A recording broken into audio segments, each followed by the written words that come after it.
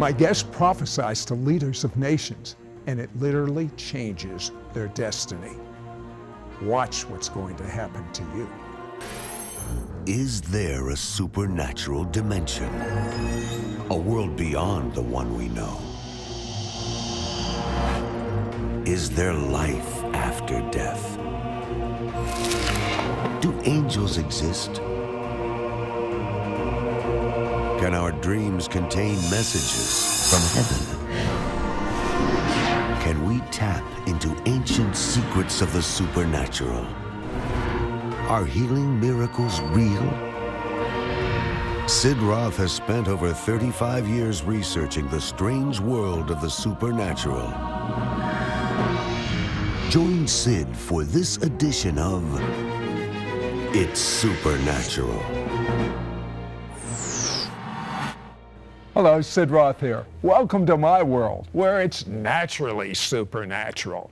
My guest amazes me. If I didn't know him personally, I'd have difficulty believing what I'm going to tell you. He has meetings with as many as 4 million people. Why would 4 million people come to his meetings? Because there are such outstanding signs and wonders that they're attracted. But Peter Gammons, I still can't comprehend. I don't know if you can comprehend 4 million people coming to your meetings. It's amazing. Sometimes it just seems so unreal, the things that happen. Now, I've never been at your meetings, but are thousands healed when you have so many people? Yeah. Sometimes when I ask how many have been healed during a series of meetings across Brazil where revival broke out, in 1 week we had 18,000 people had publicly testified that they'd been healed in the services. Well, you know what I'd like? Tens of thousands receiving I would Christ. like you to come into several of his meetings. I want you to see the reactions before and after. You know, even a child, someone that is blind and can't see, or deaf and can't hear, or perhaps can't speak. Let's go into a meeting right now.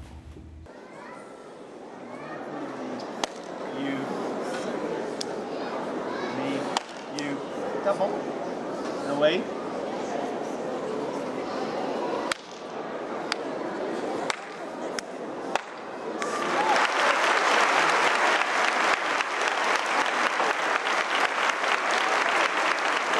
This is always getting back.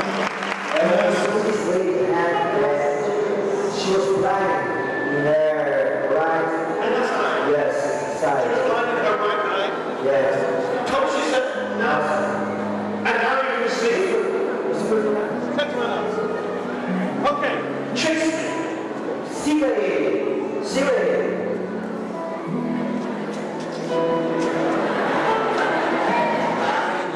Jesus, I command these ears to open. Abram, now, agora.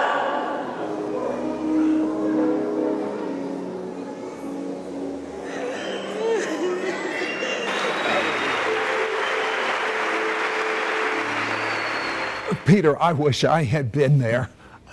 Yeah, it's wonderful. And one of the things that blesses me most is it's especially children that get healed in my services, which is just so precious to see a child that's been deaf and mute from birth or blind or whatever, healed by the power of the Lord.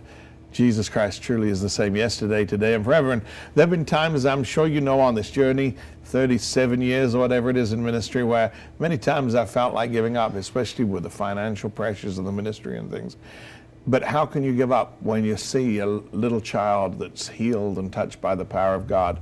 The call of God compels you. It's like Jeremiah, he says, I'm not going to speak anymore in his name, but I couldn't keep silent because his word was like fire shut up in my bones. I want, Peter, I want you to mentor our family in signs and wonders. And I believe you're never going to be the same because of what's going to happen on this television show. But in, what was it, 1976, Peter? You're almost minding your own business. You're going to a nice meeting, you're a fairly new believer, and you're going to meeting, and a taxi pulls up. And what does she say to you? She said, Peter. Peter. And she looks at me with that knowing face, and I look at her and I think, I have no idea who you were. I didn't know that many people, so I'm looking at her like, I said, do I know you? She said, no. God sent me here, and he told me to give you a message, that you'll take my healing message and my healing power to the world. How old were you at the time? I was 16, I think, at the time. So what did this mean to you? Did you believe this was a person? I just thought, strange woman. Here I was in jeans and t-shirt. I didn't look like preacher material. And I said to her, are you coming to the service tonight? And she said, no. God told me to give you this message. I've given you the message, and I'm going now. She said, I don't have a car, so I hired a taxi to bring me here just to give you this message, and now I'm leaving. And the taxi left. And I'm standing there thinking, strange. You go into the meeting, what happens? So I go into the meeting, and I'm just sitting there in the middle of the crowd. About 250 people were there in the service. And the speaker was a man called Edgar Webb. And I'd heard all about him and the incredible miracles when he ministered. But what I didn't know was the Lord had told him he was about to go home and that he was to pass on the anointing that night. We're singing, "To God be the glory, great things he has done," the great old hymn. And everybody's singing it. And he walked in and just suddenly said, "Stop!" And everybody looked stunned. He said, "Stop!" in the middle of the hymn. And then he pointed at me and said, "You boy, come here." I was terrified. I'm checking it's me. And they're saying, "Yes, it's you." Were there many people in this meeting? About 250, 300 people. Okay, so I mean, he should not have picked you out. No. But go ahead. And so I walked to the front. I'm terrified. I didn't know God very well in those days, so I assumed I'd done something wrong and God was going to tell everybody. So I thought, that was the shortest lived ministry. I get the call on the way here, and now he's about to tell everybody I've done something wrong. So people said I was as white as a ghost. I walked to the front, and he laid hands on me, and he began to prophesy. And he said exactly the same words. You will take my healing message and my healing power to the world. The same thing the woman in the taxi did. Same thing. This is weird. And I fell under the power of the Spirit about 5 times. I'd never seen this before. I kept trying to get up, and the power of God hit me, and I was down again. Eventually, I managed to pull myself up onto a chair. And did he give a good message? He didn't even preach. What? He gave this. He read a poem, I think, after this, and then walked out the service. That was it. Walks out. Yeah. Didn't even minister to the people. And he leaves. So the people are like waiting to be ministered to, and this big man, a very large man, and there's a reason I'm mentioning his size, is he walks up to me and he says, "Will you pray for me to be filled with the Spirit?" So I'm looking for the preacher because I don't know how to pray for people. He said, "Not him, you're the one who got the prophecy." I go to pray, "Lord, heal him," and as I touch him, he falls under the power of the Spirit, and he was so big he knocks everybody flying. And that day, God threw me out into ministry. People came up to me and said, "Would you come and speak to our youth group? Would you come and preach in our church? Would you come and speak to our home fellowship?" Let me get this straight. You're a 16-year-old kid. You have never seen someone fall over in the Spirit. You fall over in the Spirit.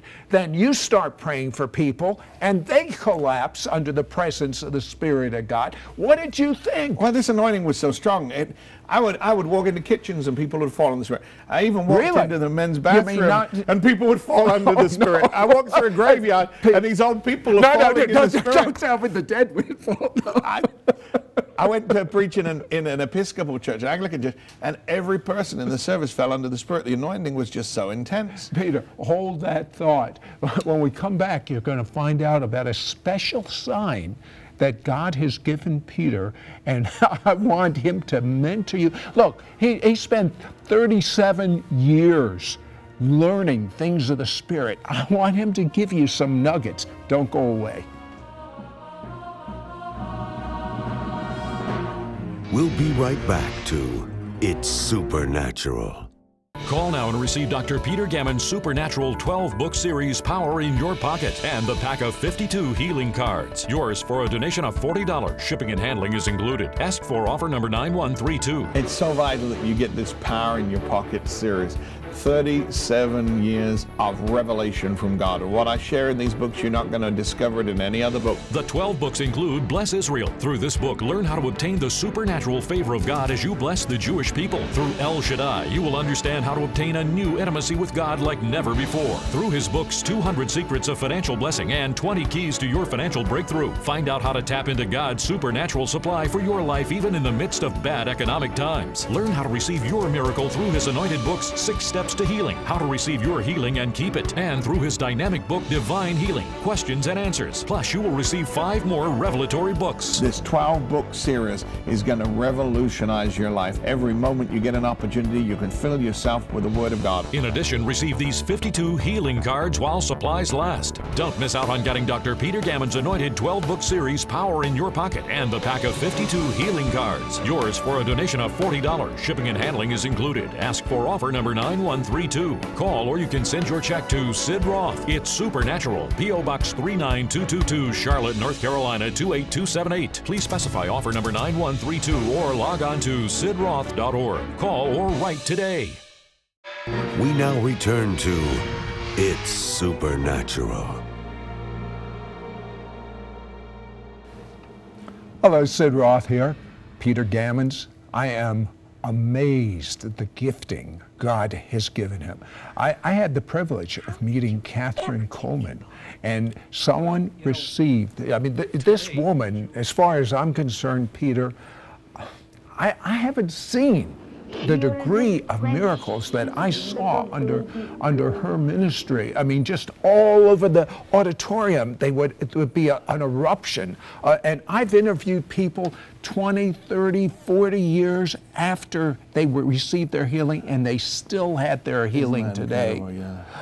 But you have been given a very unique sign. Many times he'll line 45 deaf and mute people up. 45. And many times, everyone will be healed. How did this gift start happening? I asked the Lord for a notable sign That's notable. Couldn't be denied by the unbelievers. Well, you know, that's called a messianic miracle, because that's what Jesus did. And I will line them up, and I will tell the people, if they're not all healed, you don't have to believe. But if they're healed, you have to believe. And thousands receive Christ in those things. I announce during these gospel events around the world that on a particular night I will pray for those who are deaf and mute. And sometimes they empty deaf and mute schools and bring the children along, and we see them. So what do the schools do after they all can hear? Do they become hearing schools? There's some funny stories. One of the funniest was in Zimbabwe. They bought these 5 deaf and mute boys, and God healed them. The next day, the pastor comes to me, he says they weren't healed. I said, what do you mean they weren't healed? They heard and they spoke. He said, well, I keep asking them questions and they're not answering. I said, well, of course they're not answering. They've never heard words before. You got to teach them like a baby. You got to teach them how to speak. They don't understand what you're saying because they've never heard before. Oh, he said. And I went back a year later and he had taught them all how to speak. He'd taken them on and personally trained them. If you think that's something, what about someone that had molten lead poured into their ear? I mean, there is nothing, no apparatus for healing. Tell me about that person. Yeah, I'm praying along the line, and I always do what Jesus did. What happened to you? I am a mechanic. I was working on a vehicle, and hot lead went into my ear and destroyed all of the inner ear. That is horrible. Yeah, so I told the people, what we need is not a healing. A healing is a repairing something. What we need is a creative miracle. And suddenly my finger disappears inside this man's head. It was horrible. I said, recreate the part of this man's ear that was destroyed. And suddenly it felt like little mice running around inside his head. I felt all this touching my finger. And it started to push my finger out of his ear. And then what was pushing your finger God out? recreated inside his ear. So there was no room all for the your parts finger. that were missing, so that he ended up with an eardrum, and I couldn't put my finger back in his ear. It was just like a normal ear. And when I whispered, in his ear, he could repeat everything I said, and they could hear, and I got him to block the other ear, and everybody could hear. Now, I know that you see all the time people deaf getting their hearing back. Yeah. That's a notable sign that God Yeah. has given you. But that had to do something, not just to him, to you, once you realized what God had done. Yeah. Well, some people, they're like, oh, I can't believe these kind of things. But for me, it's an everyday occurrence. It's something that happens as common as more than I have hot meals. Now, in addition to signs and wonders, God has made you a revelation teacher. I have never seen some of the revelations that I hear you teach. For instance, you take the names of God in the Hebrew and you string them together, and each one is a progressive revelation of God. Why don't you teach a little bit on that? Yeah. I have a teaching called El Shaddai where I show God reveals himself in the scriptures in the order that we need to know him. In many theological schools, they come up with these complicated theories that maybe Genesis was written by several authors, the Elohim author, the Yahweh author, but God reveals himself first as Elohim, the great creator God. And that's the first thing. We need to know the greatness of God. And then God reveals himself in Genesis chapter 2 as Yahweh, the loving Redeemer. The moment man comes on the scene and he creates man and woman, he changes his name and he becomes Yahweh, the Redeemer. Even before man fell, God is already presenting himself as the solution. And so next we need to know him in an intimate and personal way as the loving Redeemer. And that's the difference. When the devil refers to God, he always uses the word Elohim. When unbelievers, for example, in the discourse between Job and his friends, they all talk about Elohim. And there are many people who believe in God, but they don't know Yahweh. You have to know him personally. Have you ever said to an unbeliever, they say, well, I believe in God. Yeah, they believe in Elohim, but they don't know Yahweh. You need to know him as the loving Redeemer. Then he reveals himself as Adonai, which means Lord. And people need to understand, God is Lord, and surrendering to his lordship is not coming under the rule of a tyrant. It's closing the door on the devil, because God has no right to intervene on our behalf until we surrender to him and give him that opportunity and that privilege. And so the next stage is to surrender to his lordship. And then when we surrender to his lordship, he reveals himself as El Shaddai, the God who is more than enough, the God who will provide for us in an abundance. And this is a problem for many Christians. They're trying to get to know El Shaddai. They're trying to get God to prosper them and meet their financial needs and bless them with an abundance. But there's a journey. And it's interesting, then when we study through the life of Abraham, he had that journey. He meets with Elohim. Then he comes to know him, and he calls him Yahweh, and God reveals him. Then he surrenders to him as Lord and calls him Adonai. And then God says to him, now I'm El Shaddai. And his son Isaac refers to God as El Shaddai. Obviously Abraham had taught his son, this is the God, he's the God who provides. You know what I think is fascinating? When Peter shares this revelation, it's not just teaching. He's lived it, he's experienced it. And when he talks about the name of God, El Shaddai, miracles break out. Don't go away, we'll be right back. We'll be right back to It's Supernatural. Sid Roth has found the key to worldwide revival. This is God's time to reach the Jewish people with his love. Messiah Jesus has torn down the wall dividing Jew and Gentile. The two together form one new man to reach the world. God's method to reach the Jewish people is through signs and wonders. This is why our website, sidroth.org, is jam-packed with tools to equip you to move in signs and wonders, understand Israel and the Jewish roots of the church. Log on to sidroth.org today. We now return to It's Supernatural. Hello, Sid Roth here with Peter Gammons, and during the break, Peter gave me a revelation that God had shown him of how to close the door on the devil, and I want him to tell you. It's very important to understand that God spoke to me and said, the devil cannot rob you on my territory. He's got to get you over on his territory to rob you. And the devil's territory is fear, doubt, unbelief. When we're walking in love and faith and obedience, the devil can't rob us. And so the devil, every day, he's trying to entice you over onto his territory where he has a right to rob you, and God has no right to stop him. And so we're living in a spiritual battle. There's a spiritual warfare going on. And it's important to know how to close the door on the devil. When Satan comes before God and talks about Job, God says, behold, he's in your hand. Now, some Christians have the misunderstanding that God handed Job over to the devil. God doesn't hand his children over to the devil. He says, behold, which means look, he's already in your hand. How did he get in the devil's hand? Well, we see in chapter 3, verse 25, he says, the thing which I greatly feared has come upon me. And so the devil uses our fears, our faith, and our words as a door to bring into our life. In other words, he's using spiritual laws against us. It's something that I teach on a lot, how the devil uses the spiritual laws. He's a legalist. Yeah, absolutely. He comes with a book. He's not only a liar, but he's also a lawyer. and that's how he comes, on the legal grounds, because he knows that God is just. I preached this in a church in London one time, Kensington Temple, the largest church in London, and I made a comment. The pastor told me later, he said, I nearly fell off the chair when you said that, but he said, the more I thought about it, the more I realized it was true. And I said, God is just, and he's even just with the devil.